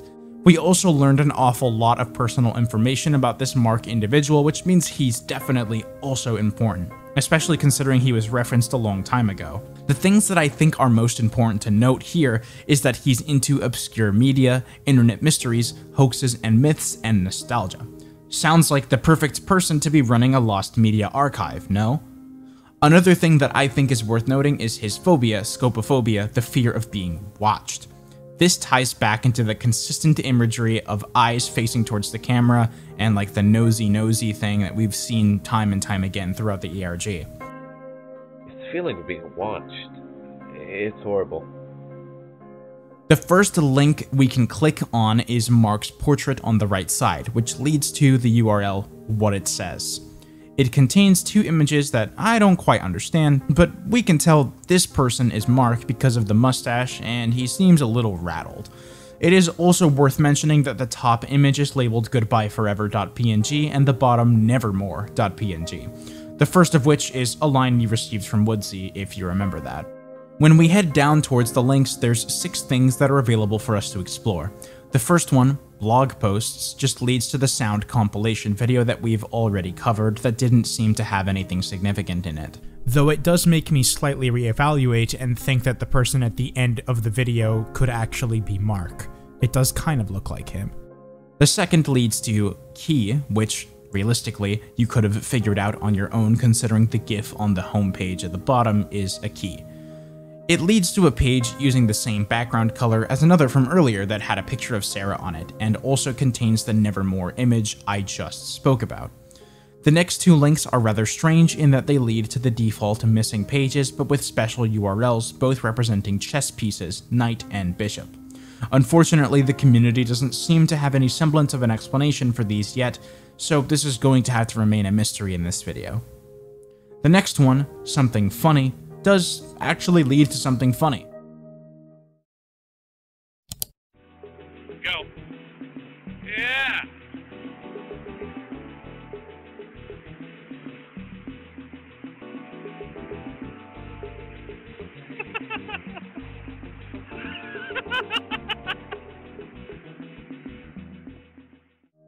The last in this set, something scary, literally just leads to the homepage of the website, except the Valentine's Day song is playing. Imagine I'm in love with you, because I know. Finally, if we scroll all the way to the bottom, we find this weird counter that we can click on. It leads to the NCH URL, a page full of blue hearts with faces on them, labeled with a question mark on the browser tab. Now, on October 2nd, 2022, the ChezzKids Twitter posted a cipher that led to a separate, more personal blog of marks on the URL just blog. You can also access it by clicking on a link from the blog homepage. I'm going to go ahead and skip a lot of the early entries since they're literally just Mark talking about his life, but of course you can always go read the whole thing yourself. May 27th, 2007. Today I spent a lot of my day online chatting with some friends. I got in touch with some new people in the mysteries category who knew about the stuff I always post about. Me and my friends were messaging them back and forwards. Hung out at the Zared Diner with people and had a tasty strawberry shake, and my friend Maddie got a root beer shake. It was okay, very sweet. Feeling good. July 10th. Boring summer so far. Been keeping in touch with friends, luckily through my MySpace and chat rooms. Been working on my resume a ton, but I can't ever get it right. Hope you are doing well, Maddie. Miss you a ton. I've been trying to run the file dumps you sent my way. It's been sorta tricky, but I can feel something coming. It won't just be in our memories anymore. Also recently, before I forget, I got a copy of Charlie and the Chocolate Factory from my local video store on sale for $2.99 bargain bin. September 2nd, 2007. Things could be better. October 9th, 2007. Had a fun day today. Work was a long shift to get extra money, planning a fun party for Halloween. Me and Percy are setting up one at his place, or should I say his grandparents' place, while they are in the Bahamas for vacation. Weird being one of the first parties I'm going to that isn't when I'm in school. Probably gonna be a large turnout. Hopefully you are there, and I'm excited a lot. Maybe write what I should be for Halloween in my guest book. I'm thinking I'll swing by the costume store on my day off and buy some stuff. October 14th, 2007. Went into the doctor's today. Just a checkup and minor evaluations on previous medical stuff. My twisted world. Also, read your suggestions, and you guys are so weird sometimes, but I'm glad you're my friends. I'm glad. Been feeling somewhat happy recently. Drew a picture. Might drop it in the blog for you to see. Sorry for being a slacker, I just like to have some me time sometimes, but will be as active as possible, planning for a big Halloween party. Edit. Okay, here's the drawing, by the way. November 7th, 2007. Fly high, Caleb. Like an older brother to me. Always. 1982 to 2007. Original date, November 13th, 2007, 22:38. Does anyone else remember an old minigame from the ChezzKid.com where it was like a room where you could talk to what seemed like a chatbot? I have vivid memories of playing that game on my parents' computer late at night and just typing for hours. It actually helped me get better at using the keyboard in a funny way. Only thing I can remember is that it was like a face looking back at me from the computer, cartoony, not realistic.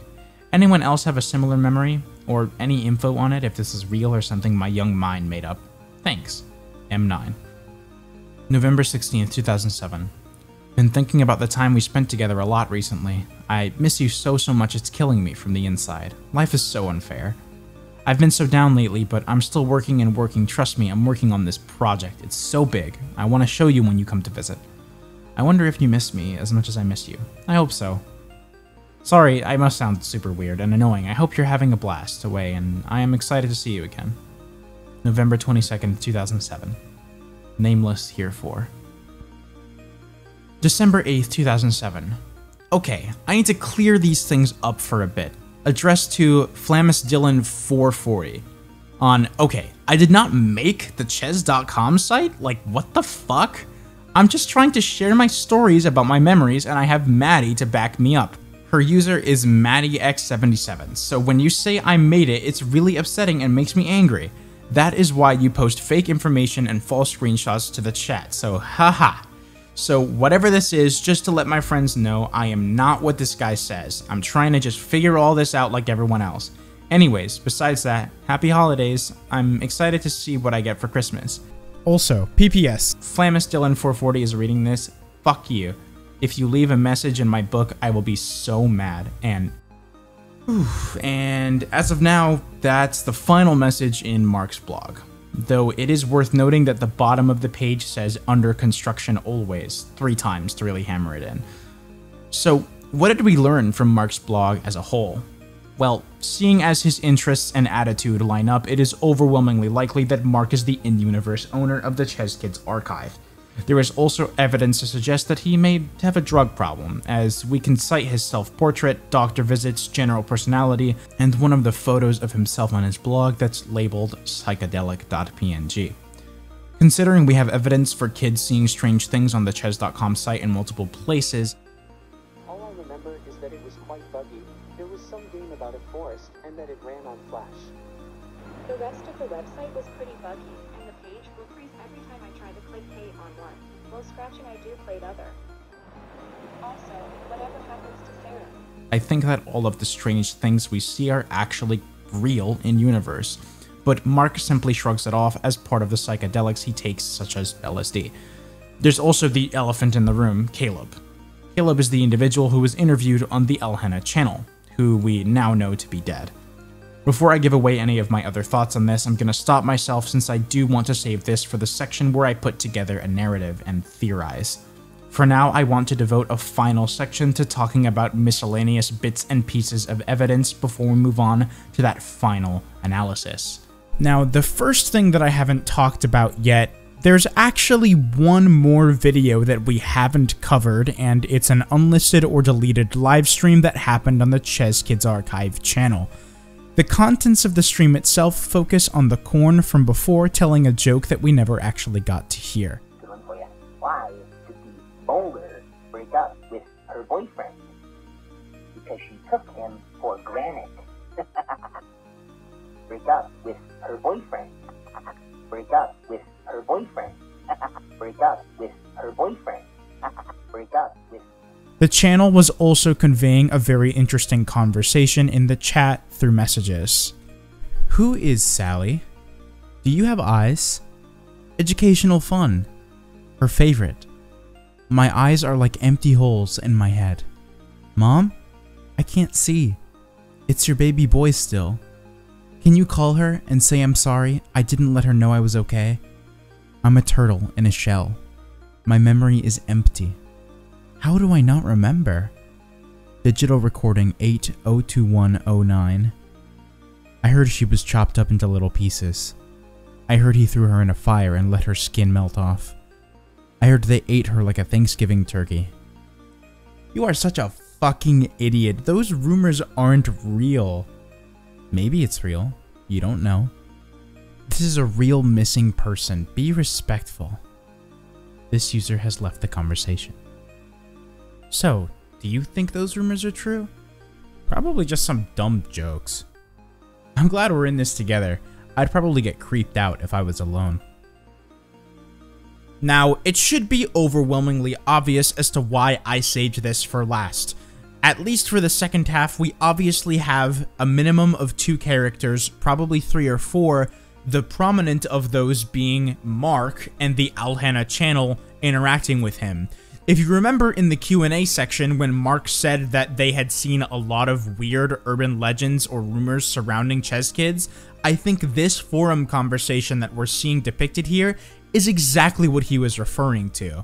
Now, for the first half of this, I'm kinda lost. I feel like this is a plot beat that we haven't really explored very much yet. I think they still need to be explored in the series. There are 2 more pages that we know of so far. Choices shows a beautiful flower field background and text that says Blue Heart, which is something that we've been seeing over and over again. 747000 is formatted like Mark's blogs, and it reads, "My head is fucking pounding, pulsating. What did I do to myself this time?" Which is further evidence for Mark being a drug user. There's also an official Instagram, it seems, for Mark, as confirmed indirectly by the creator, though it currently has no posts. The bio on the account says Nevermore, which we've seen a few other times. I will be talking about the meaning of this word in the analysis, which I believe that we are finally ready for. So get ready for an answer to the question, what is ChezzKids Archive?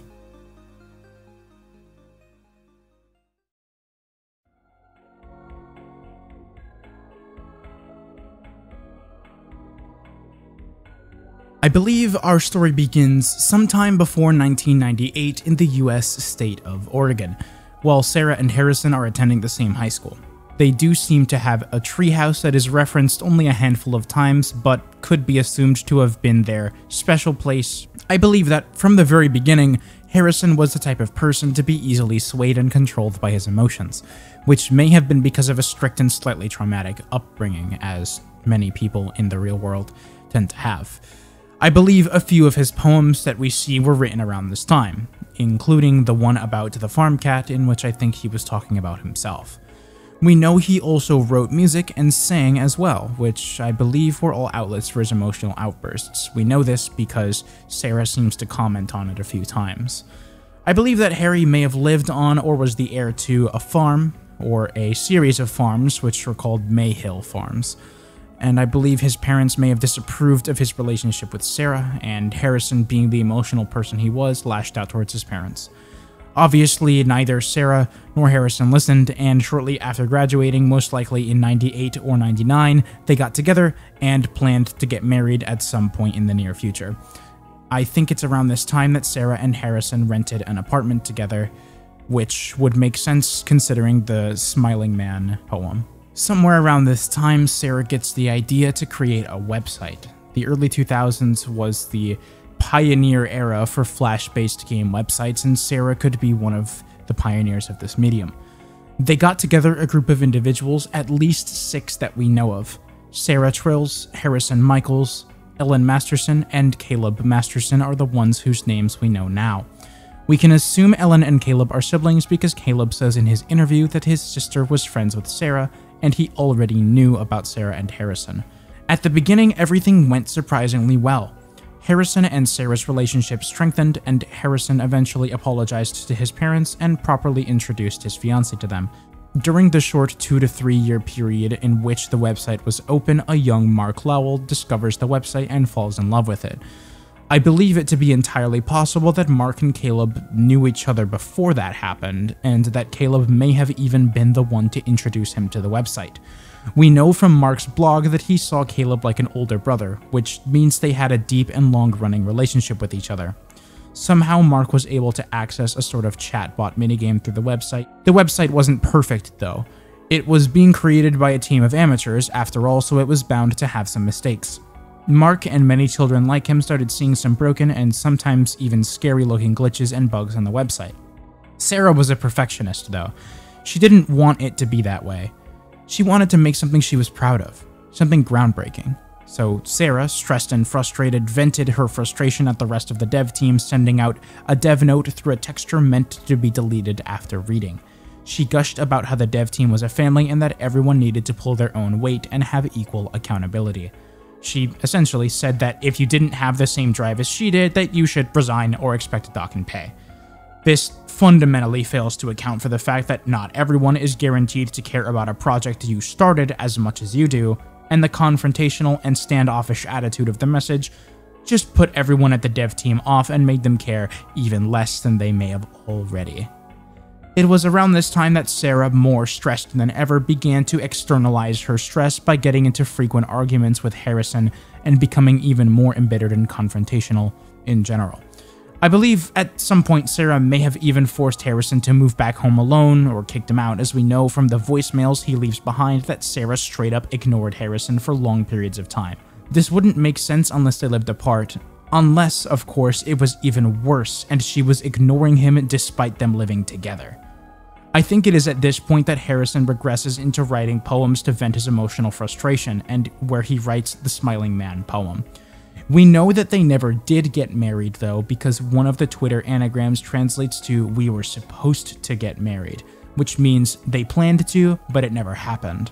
This is where we start diving into a very heavy speculation, in that it's more headcanon than anything else from me personally, but just hear me out on the next section.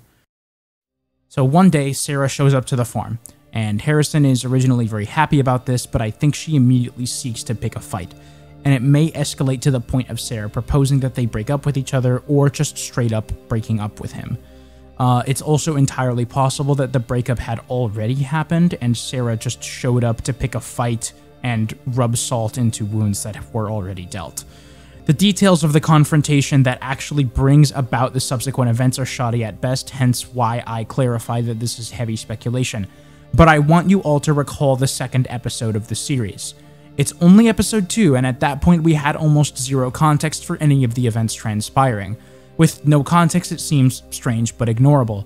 A story about a farmed cat using the boiling water from his home to water his crops. Sure. However, I believe this story is a metaphor for what actually happens during their fight. It's important to note that at the very end of the story in episode 2, Sarah's face can actually be seen after Harry has entered the room with the water heater. I know I can't show it on screen because of its graphic nature, but the image of Sarah's injury to her face and neck always struck me as incredibly strange for a variety of reasons. Not only because of its high quality relative to other things in the series, meaning it's something that we need to see in that quality, but also the specifics of the injury. It doesn't appear to be any sort of cut, it can't have been poisoning, probably, and doesn't appear to be a burn from fire, since her clothes aren't charred or affected in the slightest. But what about boiling water? Boiling water could severely burn her skin, resulting in a similar injury that does nothing to the clothes but make it wet with hot water. I believe that Harrison, whether by complete accident or by heat of the moment, spilled boiling water onto the bottom half of Sarah's head and face during or right after this fight. Sarah, whether by sheer panic or assuming that Harrison was genuinely trying to kill her, ran away into the forest as fast as she could. Harrison, who was too panicked to even understand the gravity of what he had just done, lost her immediately and looked for her for at least an entire afternoon, as we see footage of him searching both during daylight hours and at night. Eventually, Harrison found her body, but it was already too late. By that time, she was already dead. Harrison broke. He likely spent a large amount of time in a panic, unsure of what he should even do at this point, sobbing and having anxiety attacks. He knew that he had to do something with the body, so eventually he came to the decision to attempt to get away with it instead of being truthful about the fact that it really was an accident, at least maybe. He took off her clothes, burned them separately, and then started to burn her body. There's a few reasons why I believe the body was burned specifically. Part of the reason why I believe she was burned is because the woodsy sprite that was named crunchy.png, as if to describe her body following the process, was present, and I talked about it earlier. It's possible that Harrison also cut her body into smaller pieces in order to either burn them and spread the ashes separately or bring them to other places easier, as there are several instances in which we have seen some things to suggest that. Another main reason why I believe that she was burned is because to this day, Sarah is still missing. Her body was never found or identified, which seems like a likely thing to happen if the body was burned entirely. And at this point, I believe that Harrison may have accidentally started a small fire because of this that quickly got out of control as he was doing this in a forest. I think he may himself catch on fire as well. Harrison, already an emotional wreck, doesn't immediately realize that he should act rationally and just kind of runs around in a frenzy and eventually just dies to the flames. This is the end of Harrison's tragedy, but Sarah lives on. I think the reason why that Sarah is depicted as being a parallel to Jesus, or the Christianity parallels are said outright multiple times, is because Sarah was loved by many people, just like Jesus was, and also died an unfair death, and also seemed to have been resurrected in some form after this death. After Sarah's disappearance, the developers disperse and mostly forget about Chez.com. Citing the July 10th blog post from Mark, I believe Maddie, who we know also at least knows of Chez.com, was actually the one to give Mark the original file dump that led to the eventual creation of the ChezzKids Archive. I think us specifically being told of this file dump and the line, "It won't be just in our memories anymore," highly suggests this theory. I don't know what else it could possibly be alluding to. This is why the December blog post Mark makes tells of a friend of his claiming that he made the Chez.com website. He literally has many of its assets and talks and asks about it so frequently that the connection from this friend is simply made. And who is the person that Mark cites as being able to back him up in this claim?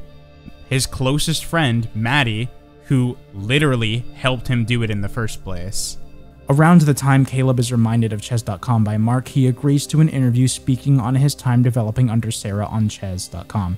He doesn't consent to it being released to the public. Mark sets up a website and email and begins the ChezzKids Archive. However, shortly after, Caleb disappears. This is when Mark says on his blog that things could be better. Later on, Caleb, either having had his body recovered or pronounced dead due to being missing for a prolonged time, is attributed in a post on Mark's blog. The reason why the phrase "nevermore" is associated with Mark can be traced back to The Raven by Edgar Allan Poe. We know this because Nameless in his blog is a reference to this poem, and the poem speaks on grief and death, which is a topic that Mark is all too familiar with. Along with that, the key "The Raven" was used to solve a community post cipher, all but confirming the connection. Now that Caleb is gone, he can only continue the blog by posting on forums, asking if anyone else remembers and if they happen to have any footage saved of it. We know based on Mark's behavior that he may or may not be a frequent user of psychedelic drugs such as LSD, which may be a way to cope with the grief he's still working through. Mark doesn't seem to be alarmed by any of the things he sees in the footage he receives of Chez.com, probably assuming that it's just the drugs that he takes. It is really important to note that we do have conflicting dates on both Sarah's disappearance and when the website shut down. If you remember from Caleb's interview, he says that he doesn't know where someone got the 2005 date, and that she definitely went missing in 2004. Listen, I don't know where that ad got 2005 from, but I'm telling you, once the website disappeared, so did her, so yeah. It is here that I believe Sarah, having not died a very justified death, is resurrected in the form of a ghost and goes on to haunt the ChezzKids website, and by extension, the ChezzKids Archive. She also manipulates the information that both we and Mark end up seeing. I believe Sarah may also be responsible for the death and disappearance of Caleb, and perhaps even more of the developers who Mark could not get into contact with, as Caleb disappeared shortly after holding an interview where he actively bashed Sarah for her actions and her mannerisms. Criticizing the work of the team, and she's like, "How dare you put something so unfinished and broken out for a youth to see," or something like that. And I mean, the rest of us, we didn't think much of it, but Sarah took it very personally. After the interview with OURB, it was only downhill from there. And he cites that he has had a strange feeling of being watched, a theme in this ARG. I've been feeling this strange feeling ever since I left. It might be the medication I got on around the same time, but it's the feeling of being watched. It's horrible. This is where I believe the antagonistic entity of this series, the Alhenna channel, comes in. The channel seems to have a goal of showing the objective truth of the situation between Sarah and Harrison, and is actively making Sarah angrier and Mark more paranoid as a result. Mark specifically has a fear of being watched, and I think Sarah and this Alhenna entity are both watching him very closely. Alhenna aims to shed light on the truth of the matter. Both Sarah and Harrison, lovers in death, were flawed, emotional human beings. They both made mistakes, and both have reasons for everything to have gone the way that it did. Alhenna referring to Harrison as a clown, the one who killed the person he loved most in the world and hopped around burning to death after he had the audacity to try and get away with it. It is also possible that Alhenna as a group or entity could also be interfering with the archive website, as there is definitely information there that neither Sarah nor Mark would want to be there and for us to see, and Mark isn't exactly in a state of mind to be doing much about it. With all of that finally discussed, I think that our current main characters at play in this story are us, the audience, Mark, the owner of the archive, Sarah, the person haunting the archive, the other developers that we may not know the real fate of, and Alhenna, the antagonist of the series. The characters that I believe may be relevant in the very near future are Sally, Ellen Masterson, and Maddie. Even now, I have a few question marks left in my head. I don't really know what the blue heart means, what the significance of this oil can character is, why these chess pieces have relevance in the story at all, what really happened to Caleb and the other developers, what really happened to Sarah and Harrison, and many other things. It is important to note that the entire timeline/theory I just proposed is heavily based on just that, theories and speculation, albeit theories with some evidence. And at the end of the day, this ARG is just simply not finished. It's not done. If you, the person watching this right now, want to be a part of uncovering this beautiful mystery, then I encourage you to follow ChezzKids on Twitter and on YouTube and keep up to date with the story as it happens from now on. The owner of the project is very thankful for all of the support the series receives and will gladly accept any contributions you have to make to the community.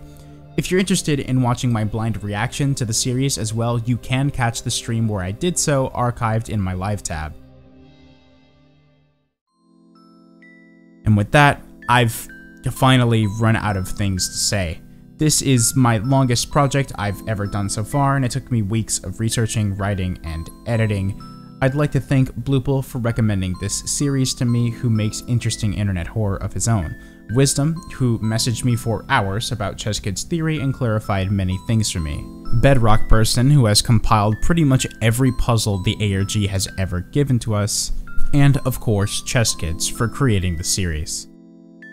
If you enjoyed this video, it would genuinely mean the world to me if you would subscribe for more content like it and turn on post notifications so you don't miss a video. If you want to support me further, you can donate $5 a month to my Ko-fi to get access to videos like a week in advance, and you can also follow my socials and join my community Discord server where I regularly interact with my fans and just generally chill and have a great time. That being said, that's gonna be all from me. I hope you enjoyed the video, and until next time.